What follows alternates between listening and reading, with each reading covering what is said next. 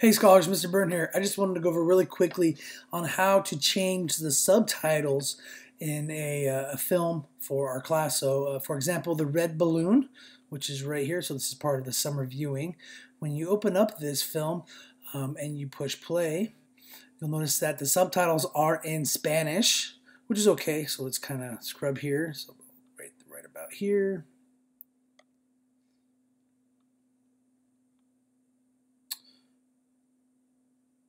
You'll notice that the subtitles here are in Spanish.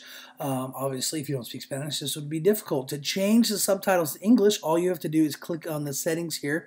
You're going to go here where it says subtitles, and you're going to go to auto translate, and then choose the language you would like these translated into. And so in this case, English.